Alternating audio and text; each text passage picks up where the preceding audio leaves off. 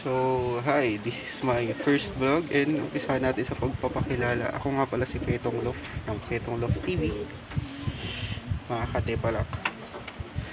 So, ito yung unang nating vlog sa mga kalapati natin. Pakilala natin yung mga ibon bago tayo magpakain. So, yun. And here na sila. And our stock bird pairing. Panti lang ang breeder natin kasi naniniwala ako sa kasabihan na quality is better than the quantity. So medyo pinili ko, then dinispose ko na yung ibang breeder. Gamit ko sila since 2013 nung nagsimula ako mag-race. Tapos nahinto rin kasi ako dahil sa schooling. So ayan, nagbabalik. Simple lang yung natin. Let's start with this one. Sikap niyan is 3rd overall SRPC. Sa Manila nilaro ng kaibigan ko.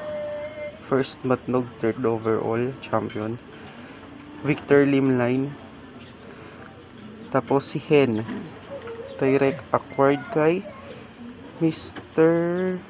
Ome Serviento. Way back 2016 or 2015 namin siya na-acquired. Victor Lim din, bali line breed in Victor Lim ko yan. Victor Lim Puyo, then Victor Lim Pure, si 3rd overall. First stock bird purposes lang yung breeding ko ngayon. Kasi tapos na ako magsalang ng south. Simple lang breeder cage natin. Explain ko mamaya kung paano natin ginawa yan. Ito.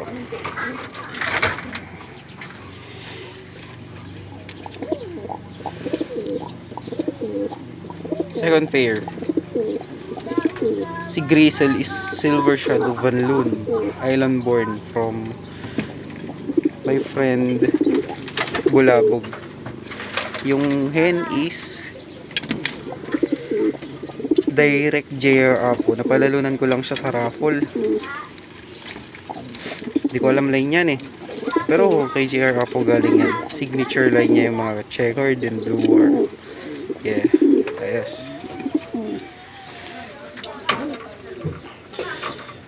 And this one is Yaya. Yaya sila ngayon, pero personal breeder ko.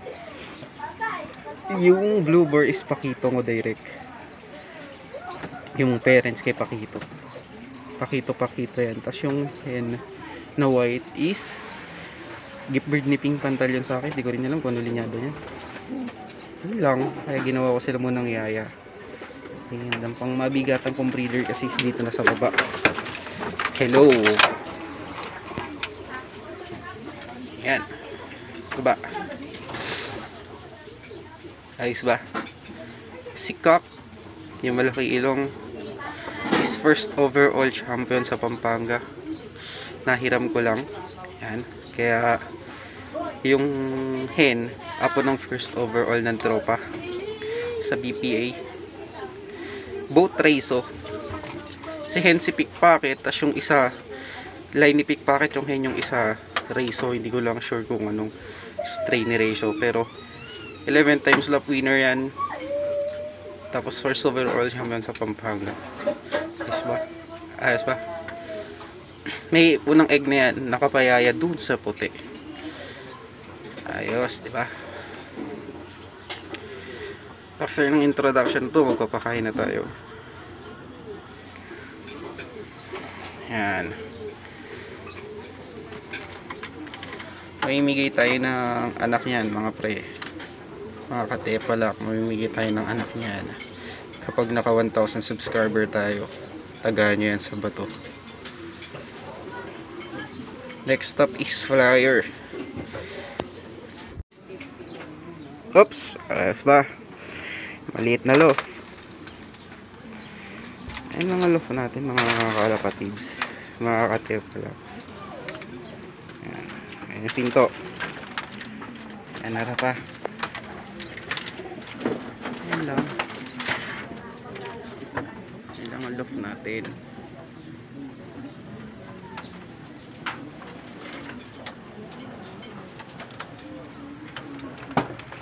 Kasi napansin ko kahit sa ibang player,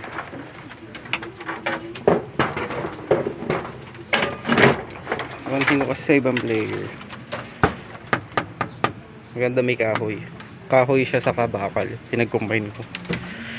Buksan natin. Ayos, ito mga kumakain yan. Alas 9 na, nangali ako gising pero lipad muna sila. Konti lang yan, mga pang south natin sa BFRC. Hindi pa rin ako naglilinis pero kita mo naman, ganyan lang. Viewing, simplihan lang natin ang look natin. Kailangan ng maganda. Paggawa tayo maganda pag nag-champion na tayo, diba? Wala naman ang pag-iipon umpisa ka sa muna sa maliit kasi wala ka puhunan. Pag nag-champion, doon ka tumira magandang loft, at least may budget ka. Yung pinampagawa mo galing din sa kalapate, tsaka di mo kailangan maglaro ng marami. Kasi sa pag-iipon naman, salang mo yung pinaka the best mo. Sabi nila mas maraming chance. Hindi rin, kasi nag-alaga rin ako ng marami. Alaga din ako ng marami ang breeder ko konti lang. Alaga din ako ng marami dati kaya lang ang marami mahirap i-condition lahat, mahirap tutukan, ang daming conflict pag marami. Madali silang magkasakit kapag di ka masyadong marunong mag-alaga na tutok. Yun yung mga na-experience ko dyan kaya mahirap din sa mga newbie dyan. Magsimula muna kayo sa konti, lipad kayo sa isang season ng 3-4. Kaya the best na yun.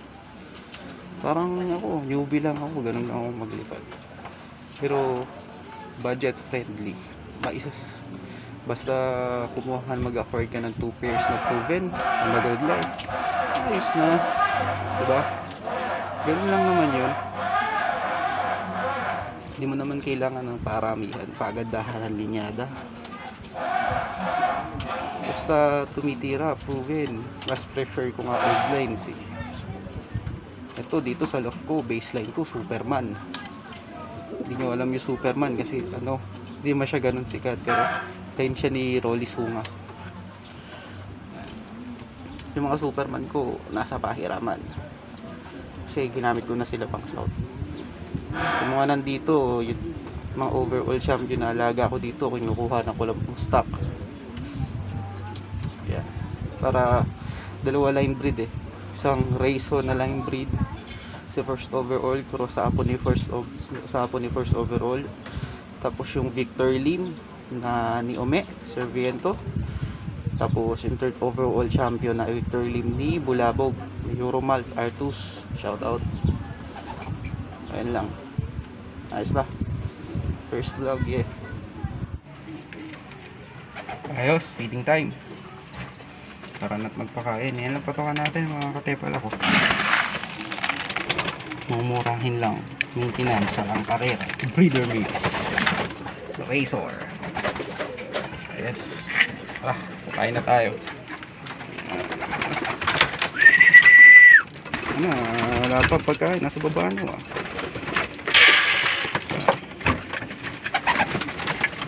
Yes. Ayun lang.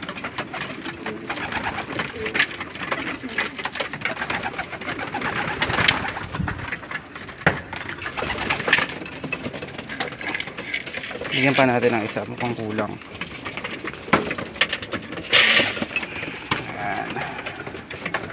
Pasensya na, hindi tayo maayos-ayos mag-vlog ngayon First time Tsaka wala tayong panghawa, kamay-kamay lang. Pagpasensyahan nyo na. So, pwede na yan. Tubig, napalitan ko na kanina yung tubig, bago na yan. Galing magpalit ng tubig every morning. ang nagwawala, ano. Kakalimutan ng tubig every morning kasi importante yan, bawal ka mastakan. Ayos, pakain na tayo.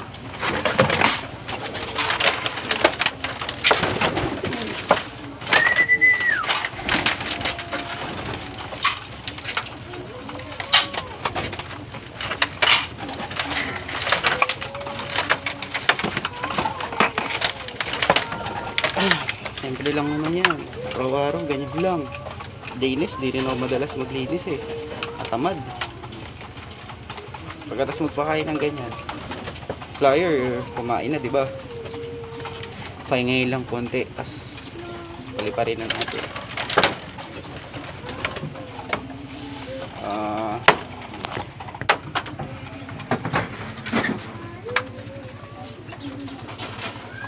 Nasa ano no, excited na lumipad yung mga yan. Ganyan naman lagi yan tuwing umaga. So i-release na natin. Ayos, release na.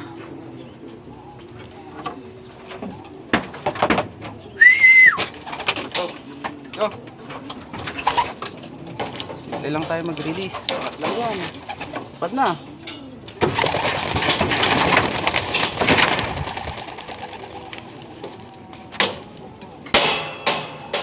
Ayos, diba? Ayan na. Ayan sila, oh. Pag nakompleto yan, ayan, kompleto na. Isang ikot, layo na. Ganun naman lahat ng kalapate. Pag nakompleto na sa ikot yung mga kasama tropa niya, ayun na. Sa unang relasyon lagi, tsaka sapon. Gawin ng ipon yan. Kahit sa ano, mga nagkakarera, ganun. Ayos na. Wala na, yan, layo. Ayos. Awit, lumayo na. Hindi na nagpakita sa video. Maraming salamat.